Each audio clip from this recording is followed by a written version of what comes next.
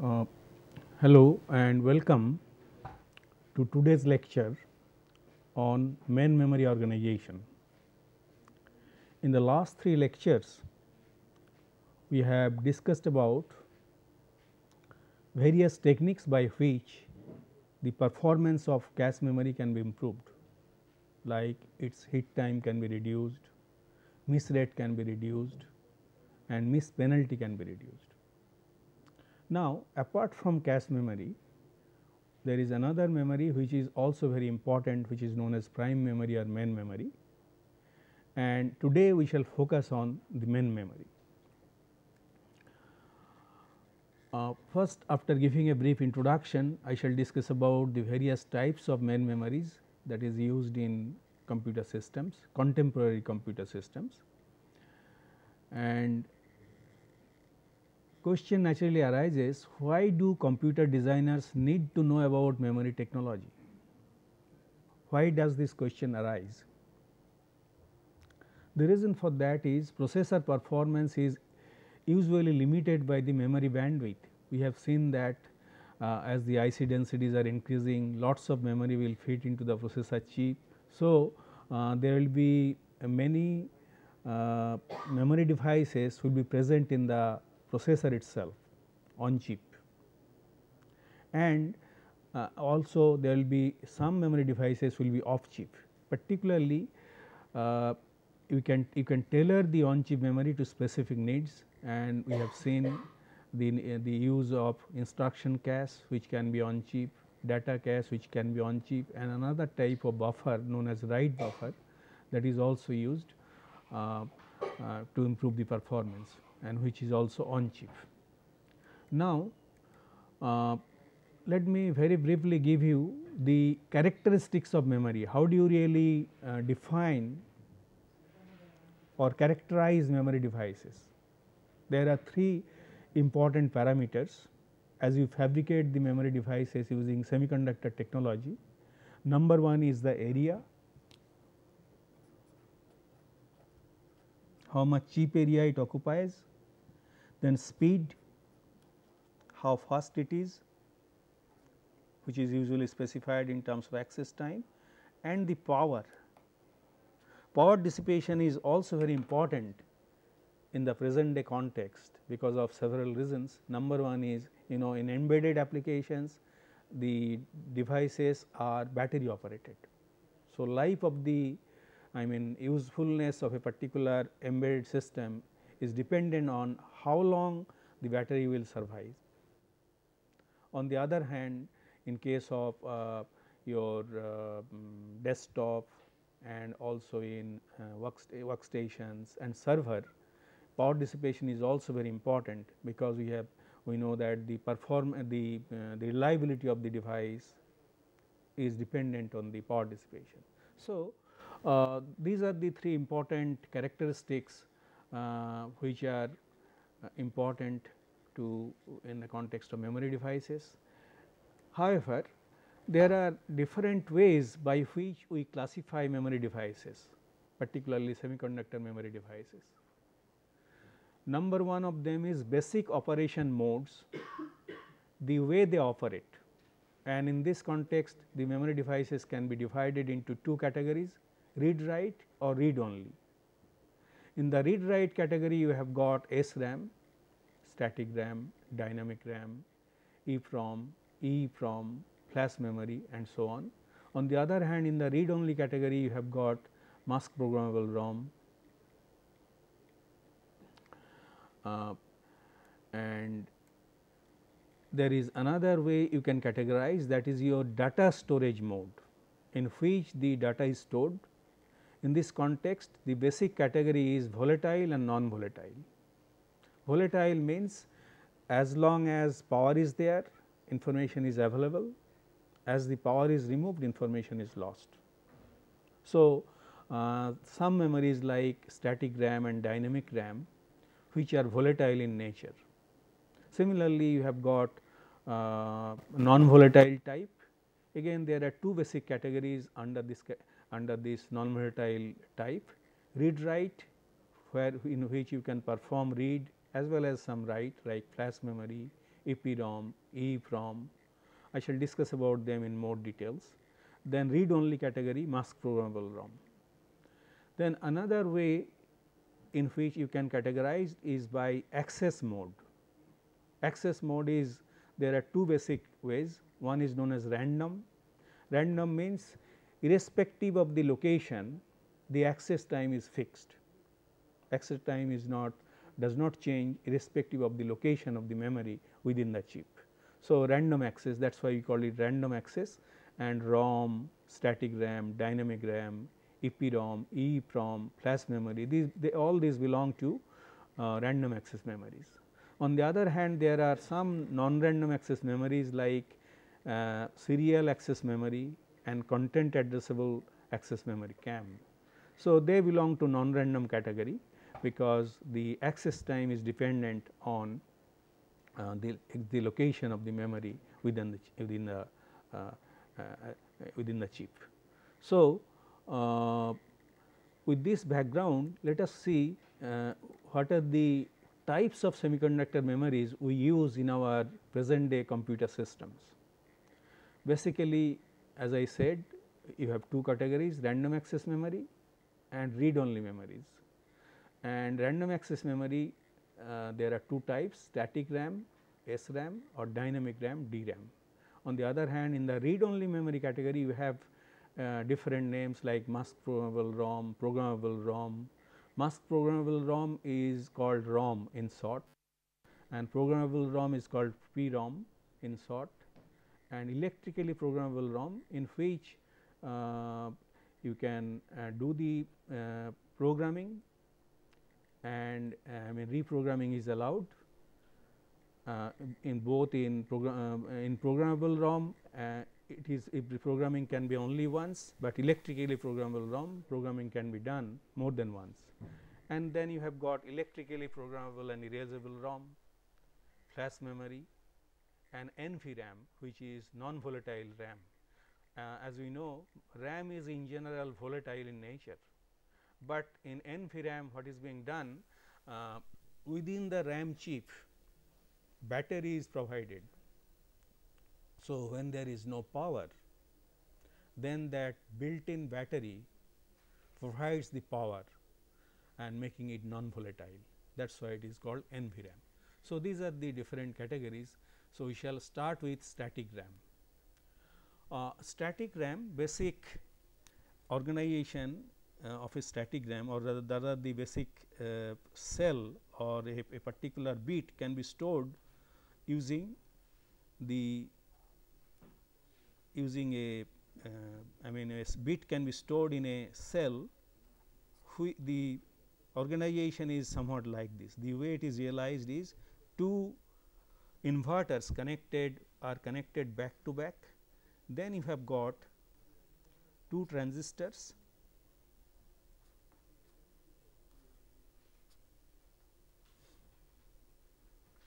and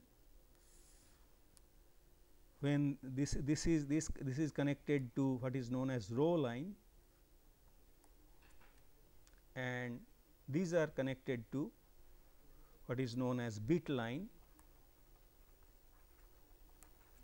and this is bit line bar. Okay. So, this is bit line and bit line bar. Now, in this case you can see there are two inverters connected back to back. These inverters can be realized by using CMOS technology as usual, and suppose whenever say this is 0, this will make it 1, and this 1 will drive this particular inverter and it will make it 0. So, there will be a kind of regenerative action. That means, as a particular point becomes 0, the output of the inverter becomes 1, that 1 drives the other inverter, which forces the other point to become 0, and that is how very quickly the device will switch from one state to another state, and that is the reason why the SRAMs are this type of memory is known as static RAM, are fast. Now, you can realize, I said you can realize the static RAM by using CMOS technology. In that case, you will use the inverters, by using 2 transistors. That means, this is one inverter,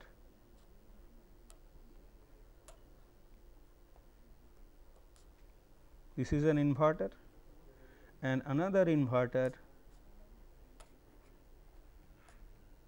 is this one. Then this is connected to ground or VSS, the substrate. So, these 2 inverters are connected back to back. This is connected to VDD, and you will use 2 additional transistors to connect to take the output, which are known as bit line and bit line bar. And this is the input. So, this has to be connected to this output, and this input needs to be connected to this output. So, you see 2 inverters connected back to back, and 2 transistors are used to take the outputs from these points. So, we get both the output and output bar. That means, the normal output and its complement both are available from a particular cell, and this is the typical 6 transistor cell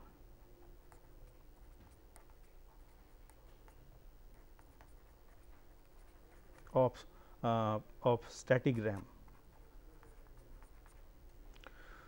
So, this particular static RAM cell provides you low power dissipation. Why low power dissipation? As you can see, since this is a CMOS inverter, when this transistor is on, this transistor is off. Here also, when this transistor is on, this transistor is off. So, there is no static current flow. So, as a consequence, the power dissipation is quite small in this type of circuits. However, you have to take the outputs by using 2 additional transistors. So, you require 6 transistors, and I have already told it provides you high switching speed. The high switching speed comes from the regenerative action that take place, which I have already explained. It also provides good noise margin. The reason for that is the outputs switches from rail to rail. That means, VDD to 0, I mean 0 you get 0 volt, very close to 0, and the 1 you get very close to VDD. So, rail to rail switching you get, and that gives you good noise margin, and also it gives you large chip area, because this is a standard CMOS technology can be used, and you give the chip area that can be obtained is quite high. I mean large chip area can be realized. So, that means, you can put lot of these cells on a single chip, and nowadays virtually all processors use SRAMs as cache memory. I have already mentioned about the we have discussed about the cache memory, without mentioning the technology that is being used in realizing cache memory.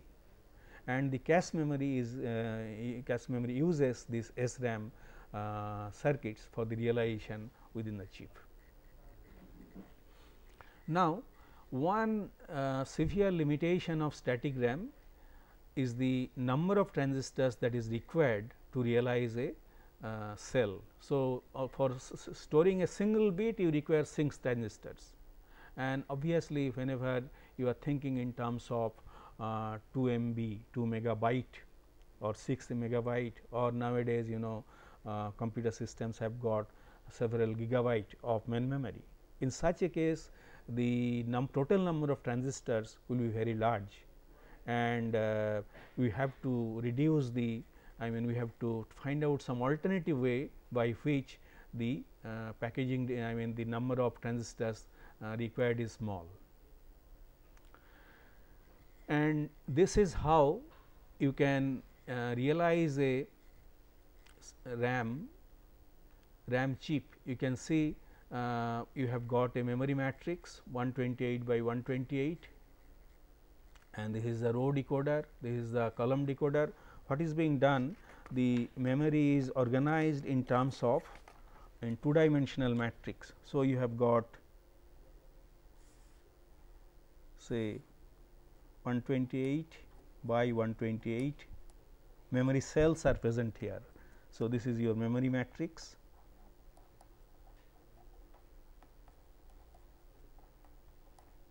And then the here you apply some of the address lines, say some of the address lines, and this is known as row decoder.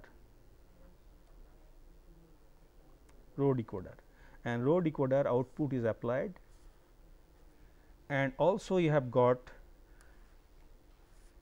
column decoder. Here is your column decoder.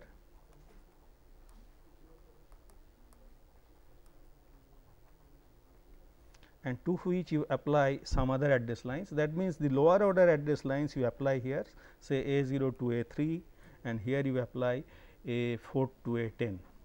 That means, and this is the column I/O. This column I/O, here you have got sense amplifier and other things which communicate, which receives information from the, which interacts with the this memory matrix. And then you have got the input data control.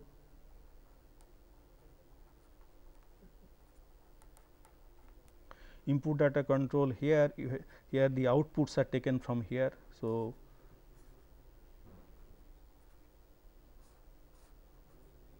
here you will get say I/O 7 to I/O 0. This means, you are storing 8-bit data in this. So, 8-bit data comes out through these lines, and of course, you will require some additional inputs, like as it is shown in this diagram, output enable, write enable, chip selects. These are used for controlling the devices. That means, and so major components that is present here is memory cell array. This is the memory cell array. Then you require two decoders, column decoder and row decoder, I/O control circuit. This is the I/O control circuit, column I/O control circuit, and the I/O interface circuit. So, this is the column I/O interface circuit is connected here. So, through the same lines you get the input as well as you get the output. So, these lines are bidirectional. On the other hand, the address lines are unidirectional, and you have got several control signals. Output enable means, whenever this output enable is lower, this is low active. When it is 0, then only output is available, otherwise it is tri-stated. So, this chip can be represented in this way.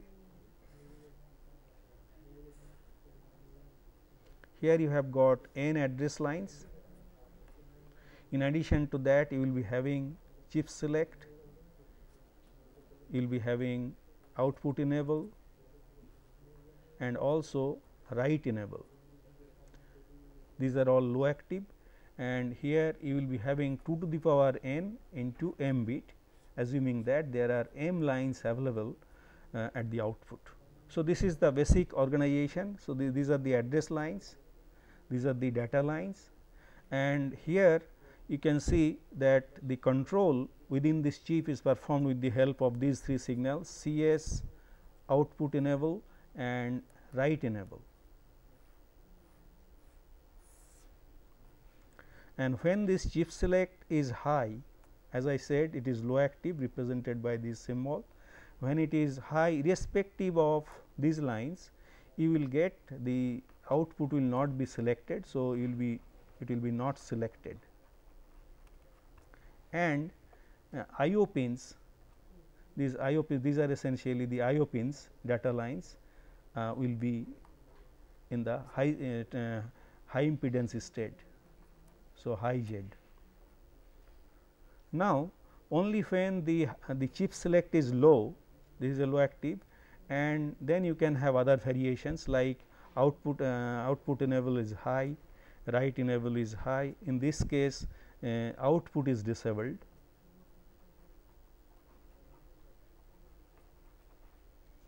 again in this case it will be high Z, and when the output enable is low and this is high, then you will get the output.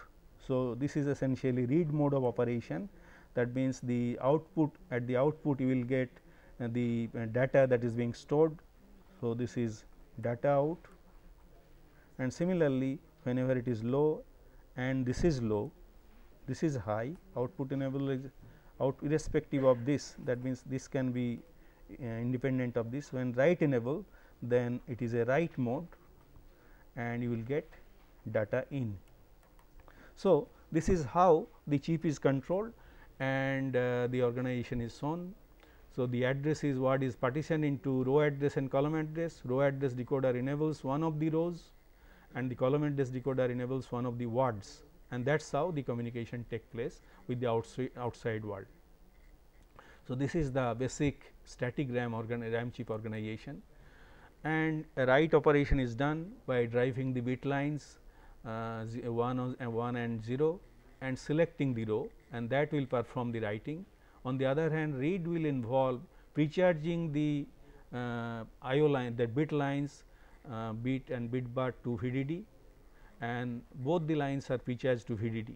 So, it is based on precharge logic, and then you have to select the row by providing the row address, and the cell pulls one line low depending on data being stored there. Depending on what is stored, it will pull down one of the low, that will be sensed by the sense amplifier on column, and sense amplifier is on, and column detects the difference between the bit and bit bar.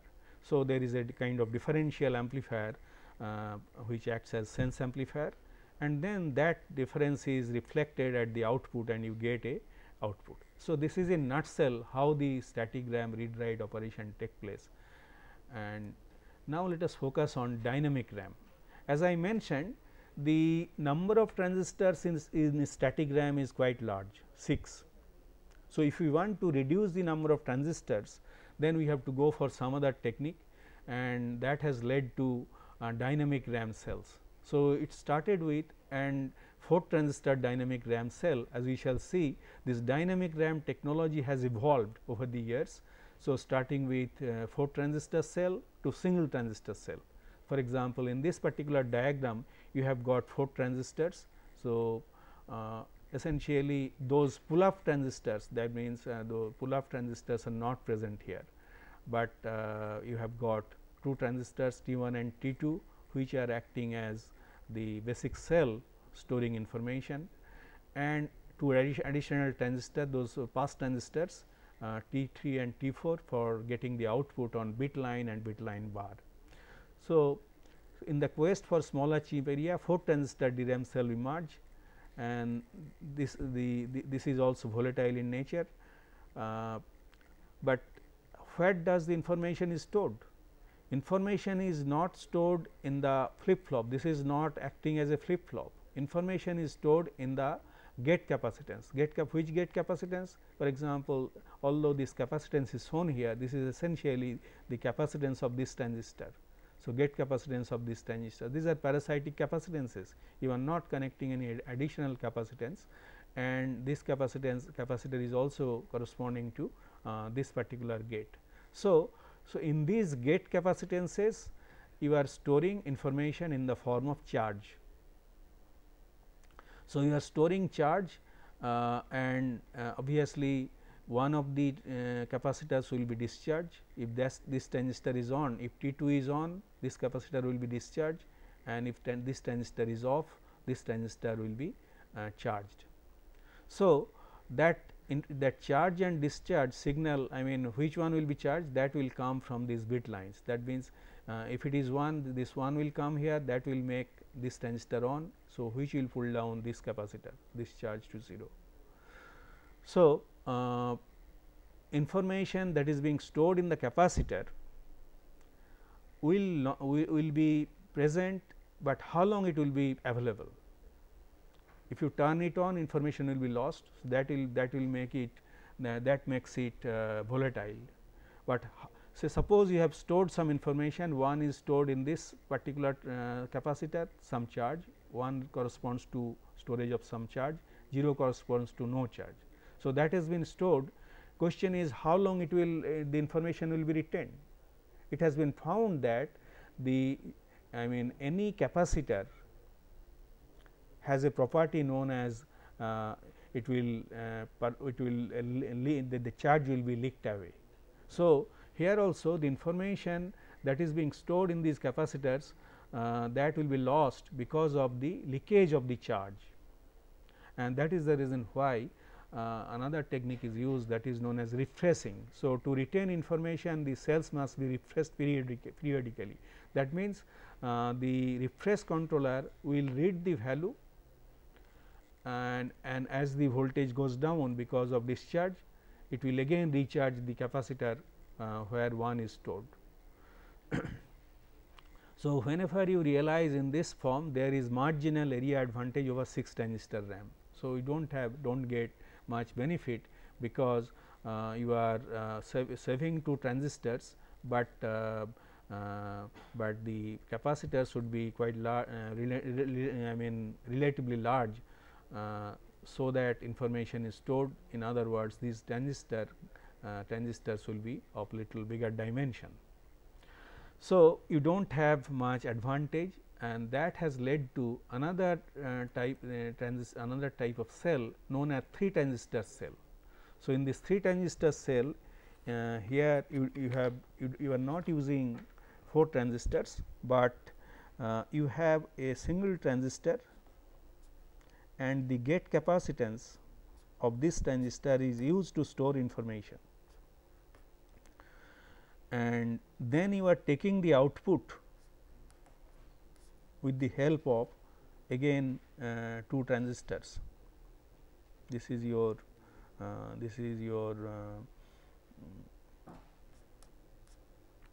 this is connected to that word line, and this is connected to bit line, and this is also connected to bit line. So, this is bit line read, and this is bit line write. So, in this case the operation is different. Here you are applying a write line, write signal, and for read you are using, this is for write, this is for write, and this is for read. How it is happening? Say you can see the bit line is connected here. If it is 1, and as you make this transistor on, this capacitor will charge through this transistor. This is how you can write information in this gate capacitance of this transistor. So, this is the parasitic capacitance, and here the charge is stored and 1 is stored here.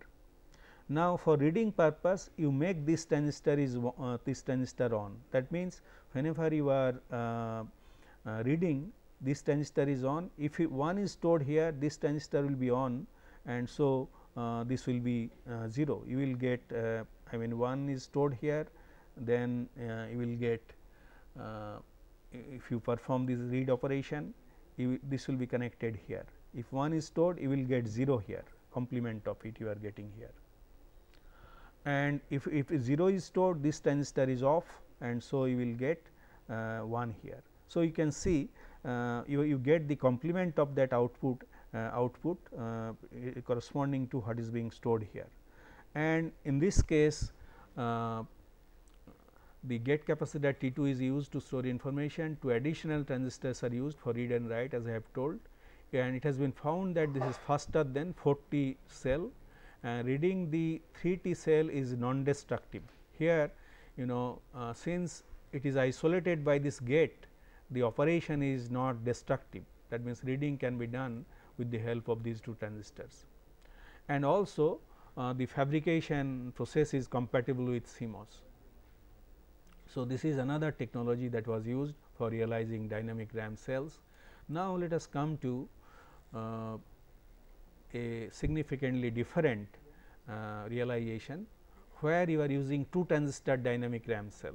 In 2 transistor dynamic RAM cell, you can see there is no gate capacitance present here.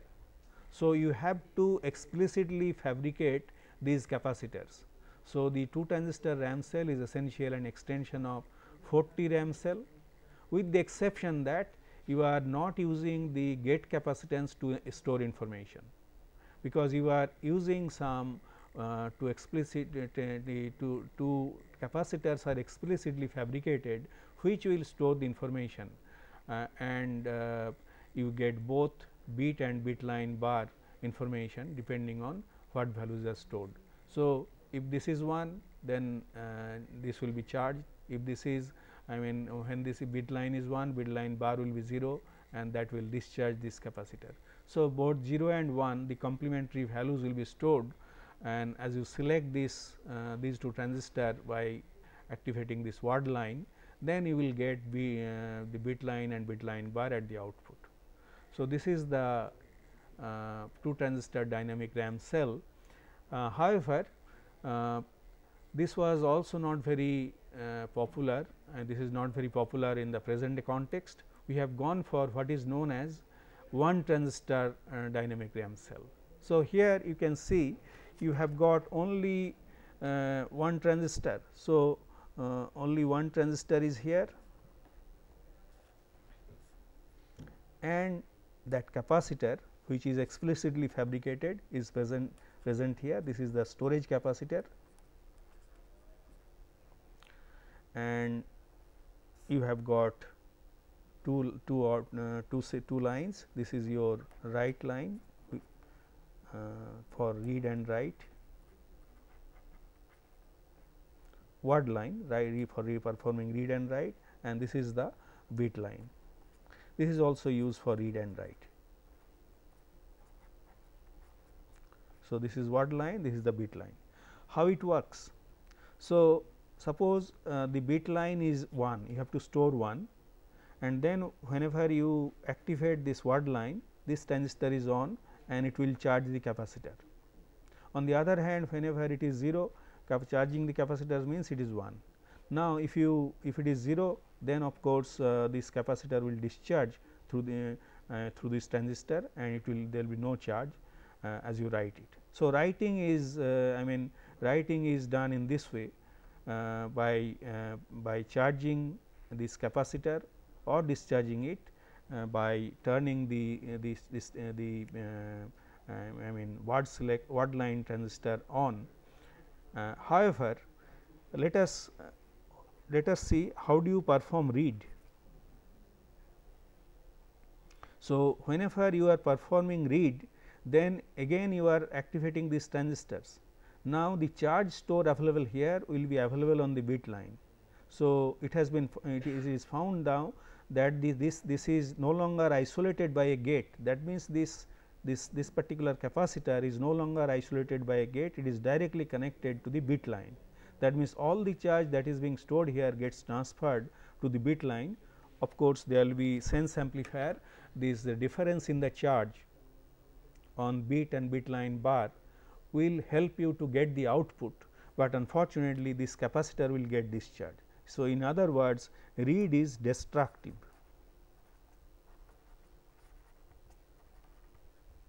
Read operation is destructive. So, this is a significant improvement in the DRAM evolution by switching to this 1 transistor dynamic RAM cell. So, only one additional capacitor is explicitly fabricated for storage purpose, in addition to a single transistor.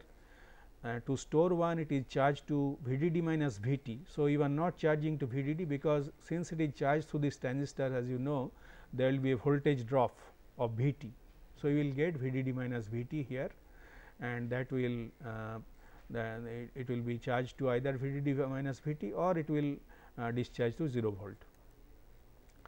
And as I explained, read operation is destructive, and you require sense amplifier for the purpose of reading, because this signal has to go to sense amplifier to amplify the signal.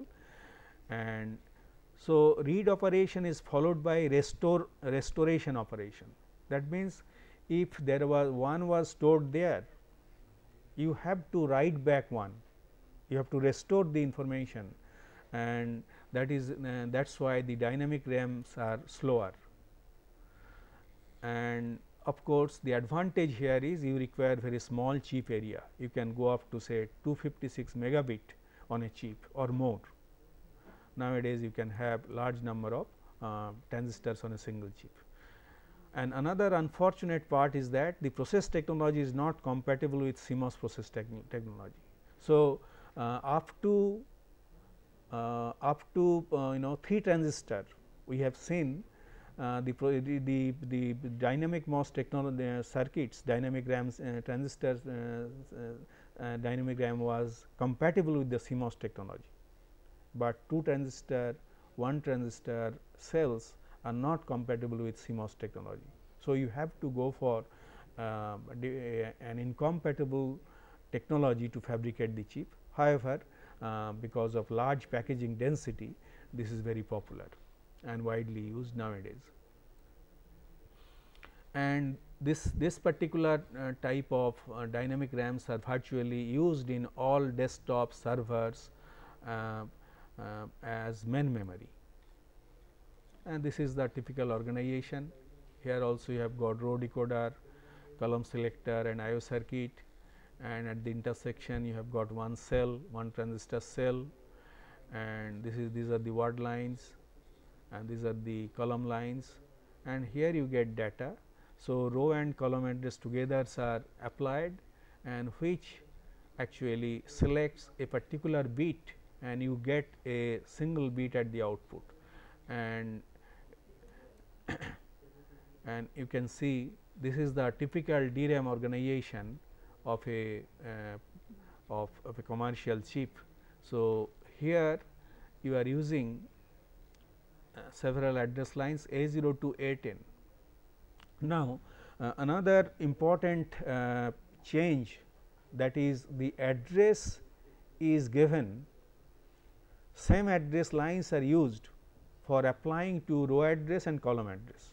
Earlier we have seen that row address and column address, here you can see the row address lines and column address lines are applied, I mean which are lower order bit goes here and higher order bit goes here. But in dynamic RAM that is not done. The reason for that is that you want to reduce the number of pins. The total number of pins increases as the size of the memory increases. So, suppose you have got 64 kilobyte or 64 K bit, let us assume it is bit organized 64 kilobit. So, you will require 16 address lines. So, instead of applying all the address lines together, you use 8 line, then another 8 line. So, this is for 64 kilobit, but whenever you have got much larger capacity, say 256 kilobit or 1 gigabit, then the number of lines will be more. So, you are saving 8 pins by applying the address, I mean row address and column address separately. So, that is what is being shown here. For example, in this case total number of address lines is 20, but you are using row address and column address, you are using 2 separate buffers, one for storing the row, another for storing the column. So, row address and column address are coming from the same lines, and as a consequence you will require 2 signals, row address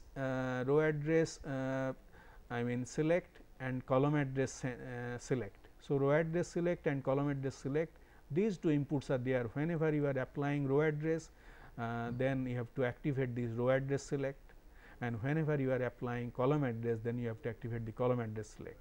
So, in addition to write enable and output enable, 2 additional control signals are necessary to control the chip.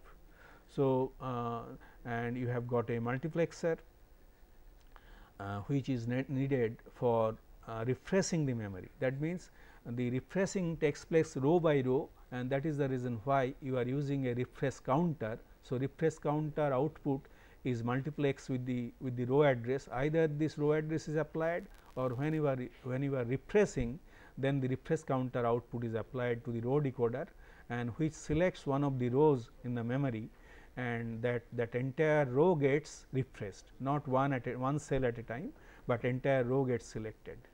So, this is the refresh circuitry, and column decoder output, column address is applied here to the column decoder, and you get the two lines, data input buffer, data output buffer, and through these you get the outputs, data lines. So, in this particular case it is shown that there are 4 data lines, but in the present nowadays always the DRAMs are bit organized.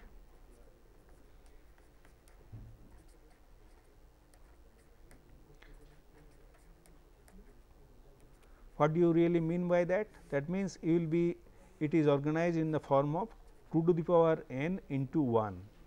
So, the number of data lines is 1, and again n is divided by n by 2 and n by 2, that is row address and column address. So, the total number of pins required is n by 2 plus 1, I mean for address and data. Of course, for control and other purposes you will require 4 more. So, total number of lines will be required n by 2 plus 1 plus 4. So, the number of pins that is required is significantly reduced by using this bit organized memory, and also by using row address and column address. And as I mentioned, main memory is always dynamic RAM based. Dynamic RAM, it is called dynamic since needs to be refreshed periodically. So, you may be asking why the name dynamic.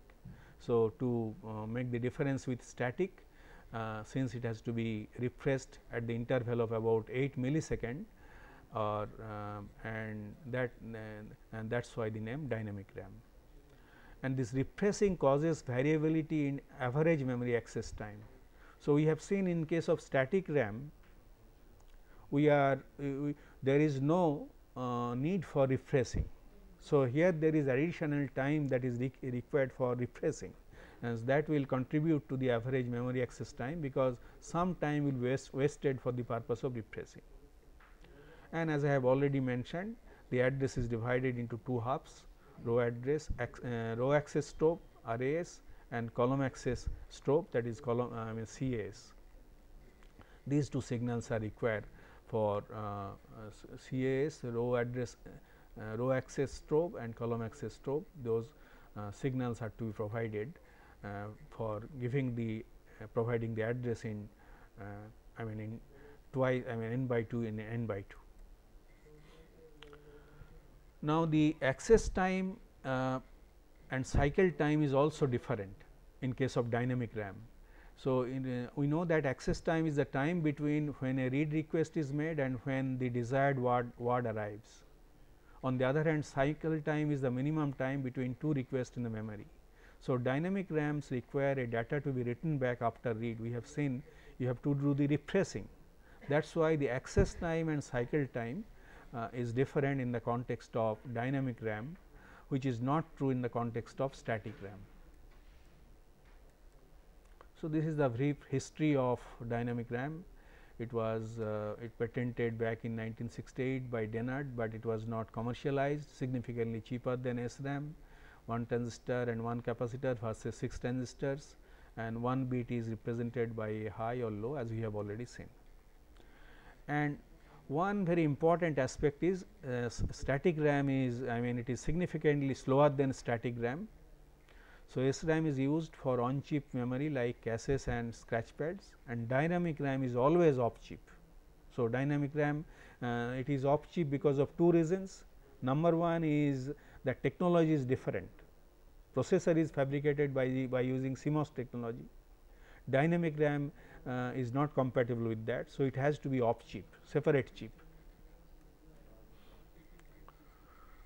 So, this is the pin layout is shown. So, just to compare, here you can see 8 megabit EPROM.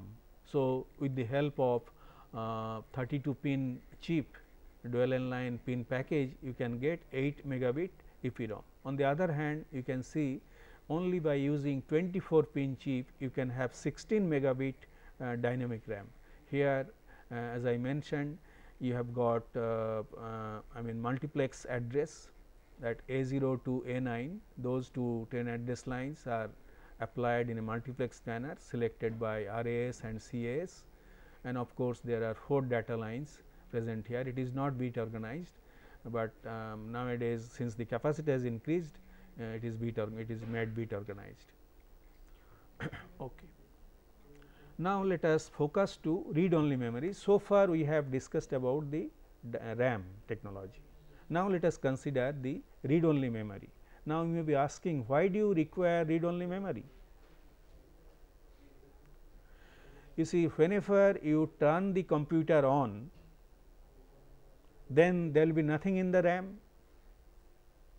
So, how the CPU will work? CPU is a dumb device, it has to get instruction from somewhere. So, where from it will come? It has to be stored in a memory which is non-volatile, and that is what is stored in ROM. Just like when a child borns, that child must born with some built-in intelligence, and with the help of which that child starts I mean communicating with the environment, mother, and relatives and parents, and starts crying by making the difference. So, it bonds with some built-in intelligence, then subsequently it acquires intelligence from teacher, father, and environment and nature. So, you require read only memory in your system. For example, in your computer system, that BIOS, basic input output system, is stored in the ROM, and this is the basic organization of a read only memory. As you can see, despite its grandiose name, it has got two distinct components. One is known as decoder, as you require in any memory system, and a decoder is there. In addition to the decoder, you require encoder. So, you will require decoder and encoder, and you can see the decoder, depending on the number of lines, if there are n address lines, it will generate 2 to the power n lines at the output of the decoder, and at any particular instant one of them will be active. As you know, that is the basic function of a decoder. So, it will select one of the lines, and that will go to the encoder. Now, in the encoder, as you can see, you can have dots corresponding to different lines. Now, you can store 0 and 1 in these at the crossing of these lines. In the encoder, you can see there's in some places there are dots, in some crossings there is no dot, indicating that there is some device, it may be a diode or a transistors, and sometimes nichrome wire that is being used at each of these junctions. And depending on what is present at these junctions, the different types of ROMs are realized. In case of mask programmable ROM, that why it is called mask programmable ROM? In the factory, a mask is created, and that decides at what junction there will be a diode or a transistor, and what junction there will be no diode or a transistors. So, depending on what you have to store, for example, here 1011 that is being stored, and on the second line you have stored 0101. So, that means presence of a device makes it allows you to store 1. Why? Because whenever the decoder is activated, this line is 1, that 1 gets transmitted to the column line through this link, maybe a diode or a transistors, or it can be a nichrome wire. So, in the factory these are fabricated, that is why it is called mask programmable ROM or simply ROM. Now, in case of programmable ROM, the mask programmable ROM is fabricated in the factory. So, this can be done only when it is produced in mass scale, that means you require millions of such devices, only then you can order a ROM, and which can be fabricated in a factory. So, that is used only when you require a particular device particular type of encoding in large numbers. On the other hand, this programmable ROM is user programmable. User programmable means the user can do the programming, but programming can be done only once. How? Suppose you have got a nichrome wire connected here. So, that nichrome wire can be burnt by programming. So, with the help of a PROM programmer, you can burn the connection between the row line and column line, and so it cannot really reconstruct it. That is why you can do it only once. That is why in programmable ROM the writing can be done only once. However, reading can be done many times. That is why it is programmable read only memory. Now, the third type, electrically programmable ROM. In this case, the programming can be done by electrical means. So, by electrical means the programming can be done, and in such a case the device that is being used is little different. A MOS transistor is used, and in the MOS transistor, you know that in the MOS transistor there is a floating gate, which I shall show in the next slide, that is being used. For example, this is the technology that is being used in case of electrically erasable and programmable ROM. So, in case of this is in case of EEPROM, it is electrically programmable, but erasing is done by exposing to ultraviolet light. So, this is not really EEPROM, but it is EPROM. One E will be there. So, can be programmed and erased. Actually, there are two techniques. In the first case, in case of EPROM, what is done? The programming is done by applying a high voltage to the select gate, and there is some electrons get accumulated in the floating gate, and that floating gate and that high voltage that actually overcomes the barrier, and electrons can be put in these put in this particular position, and that remains in those I mean near the gate. And then for the purpose of erasing, there is an optical window which you must have seen. The electron can be taken out, and it will come out of the, because of the energy that is being obtained from the ultraviolet lines source, and electrons comes out. So, again it becomes 0. That means, whenever you do the programming, you can say 0 is stored, and whenever you do the erasing, all the cells become 1. On the other hand, in case of electrically programmable, the another variety, electrically programmable and erasable ROM, you can do the programming and erasing electrically. How it is done? You can, this is what is written here, can be programmed and erased many times over and over. Erasing sets all the bits to 0, and so you require off system erasing. Selective erasing is not possible, and this is low cost and easy availability. That means, erasing is done all the time in case of EPROM, but in case of electrically erasable and programmable ROM, which is a version of electrically erasable and programmable ROM, you can do the writing and reading selectively. So, this allows a block to be erased or written in a single operation in a flash. That means, instead of a single word, in case of electrically erasable and programmable ROM, writing is done word by word, but in this case it is done block by block. That is the difference between EEROM and flash memory. So, floating gate avalanche injection metal oxide semiconductor is used for the implementation of a cell, and electrons are trapped in the floating gate, as I have already mentioned in the, and this is shown here. So, those electrons get trapped in these floating gate, as you can see here. Now, by applying a high voltage, you are trapping, electrons are getting trapped here, and that is being stored here. And then if you remove that high voltage, the threshold voltage of the device increases. So, for those transistors, I mean where those electrons have been trapped, their threshold voltage is high. For other transistors where the electrons have not been stored, the threshold voltage is low. So, that will be used for the purpose of reading and writing, and writing a byte requires creating a new block, old block is copied along with the byte, and so this you can do block by block in flash memory. So, the reading can be done at the speed of dynamic RAM.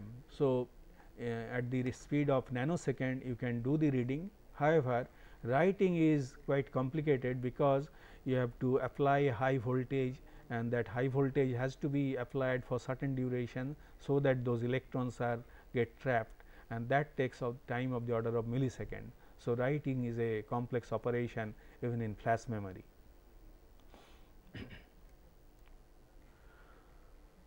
And memory capacity is increased by reducing the area dedicated to control erasing, because instead of controlling byte by byte, you are controlling block by block.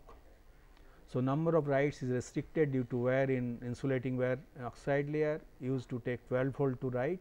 So, present generation flash operates at 2.7 volt, that means, when you are using in the read only mode, voltage that you require is 2.7 volt, but for the purpose of writing you require 12 volt.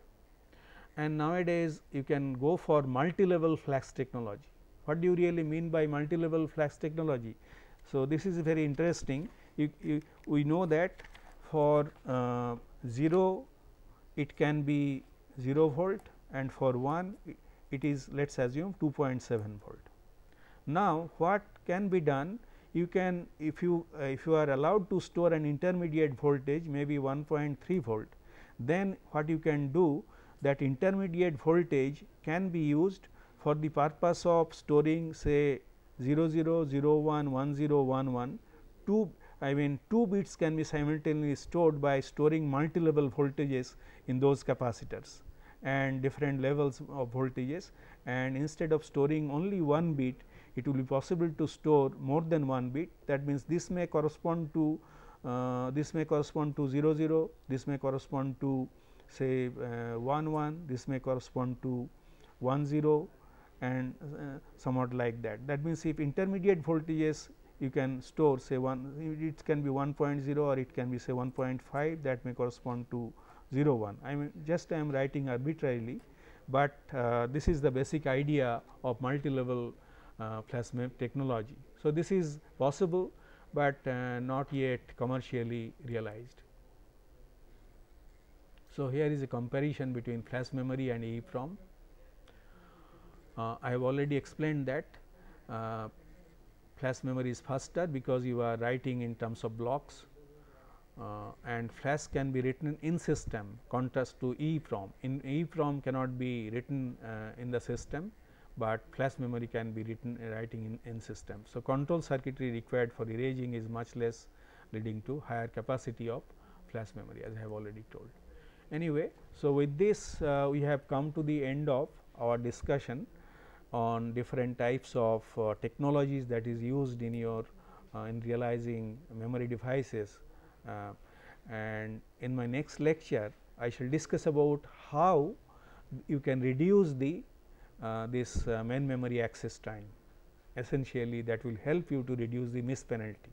So, just like improving the cache memory performance, we would like to improve the main memory performance. So, what are the techniques that can be used for improving the main memory performance, that I shall discuss in my next lecture.